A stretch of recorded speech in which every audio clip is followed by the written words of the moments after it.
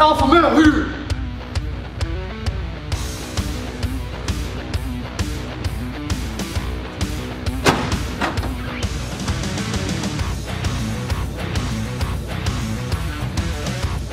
Fight Mike here with the victorious winner of West Coast Fighting 11. Now he's fighting at 12. David Mitchell with the hood on. How you feeling? Feeling good, man. Feeling swole, ready to get down. All right, Fight Mike here, pre-fight. Nick Jordan fighting against Fierce Taylor. How you feeling, man? I feel good, man. I rehydrated well, got a good night's sleep, ate well, so I'm ready to go out there and do my thing. Fought 185. Now you're fighting at 205. You fought at 170 before. So what prompted this 205? There was just no one that wanted to challenge for the 185-pound belt, so I stepped up to 205, and if there's no one to challenge for the 205 belt, I'll go to heavyweight. Damn. He's got a decent background, good amateur record, so I respect that, but on the other end, I've got a really good amateur background too with wrestling, and you know, we'll let the best man win. How was your diet, dude? I know you were kind of watching away last time in your upcoming fight to fight Matt Major, but now it's 205 now. So were you just eating whatever you wanted? Yeah, I was trying that, the dirty bulking, but you know, it kind of catches up with you and slows you down a little bit. So I just ate clean food, but just more of it. You know, a little more meat, more eggs, more vegetables, and you know, that's what I do. More butter. How much weight are you cutting to come into this fight? This fight, I dropped to 140 for the first time that I haven't made 140 since my first year of college. But I did it all right. I dieted right. I was only 5 pounds over the morning before weigh-ins. Felt great. Got an IV after, so I cut about 20. But I feel phenomenal. I've got a good workout in this morning. I'm ready to go. Who's a better surfer, you or Uriah?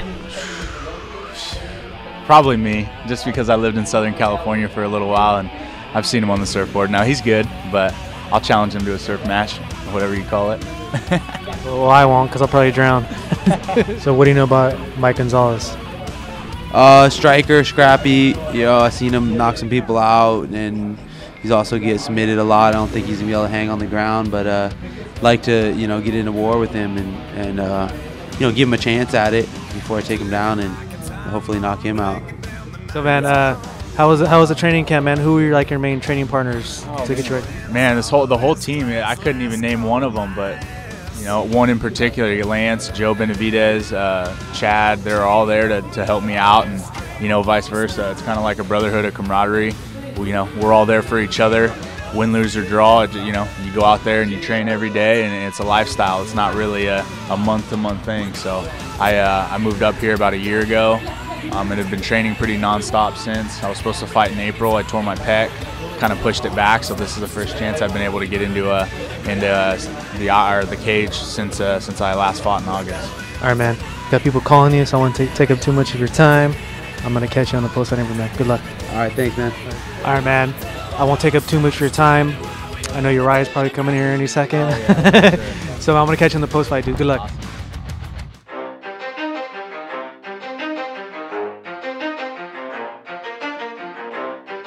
You ready?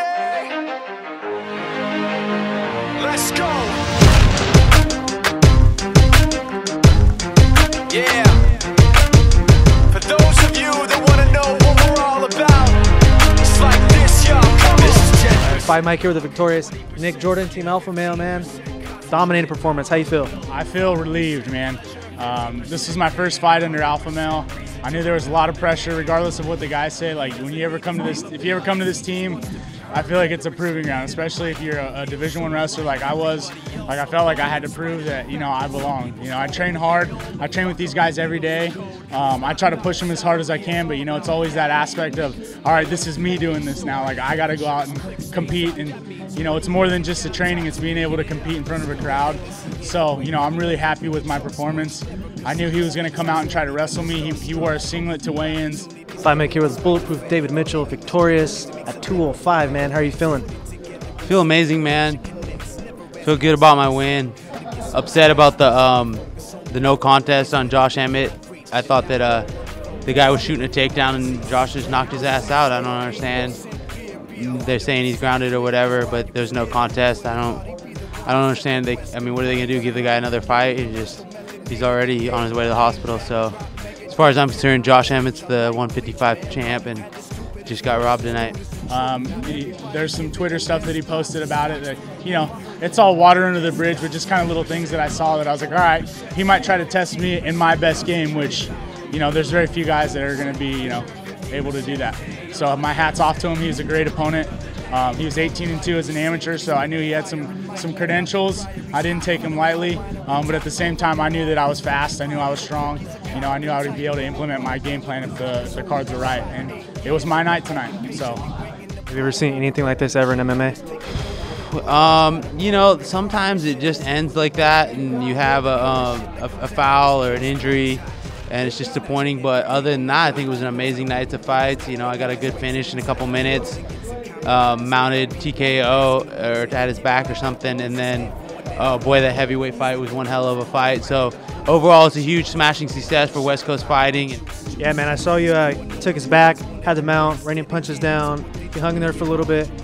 Was he? Did you expect to be that much stronger than him on the ground? Yeah, no.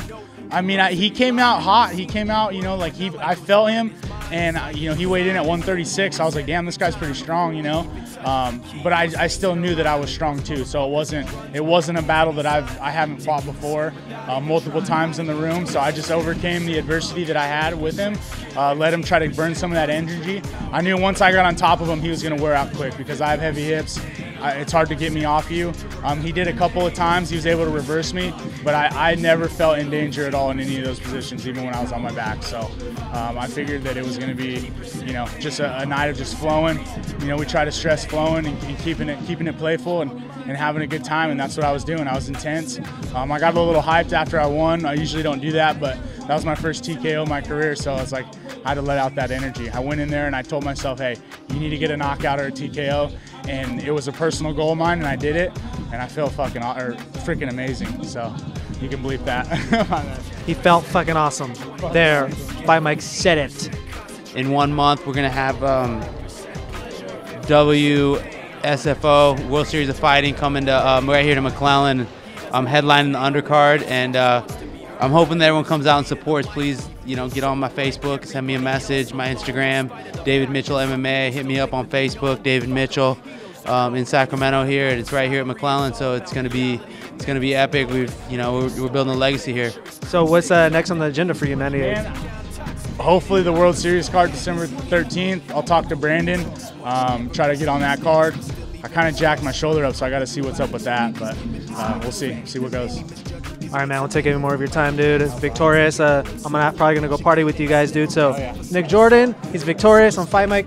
Rowdy, dude. All right, congratulations on your win. He has a very unfortunate main event, but we look forward to seeing you. Thank you for your time, David Wolf Mitchell. Thank you, buddy. Thanks, buddy.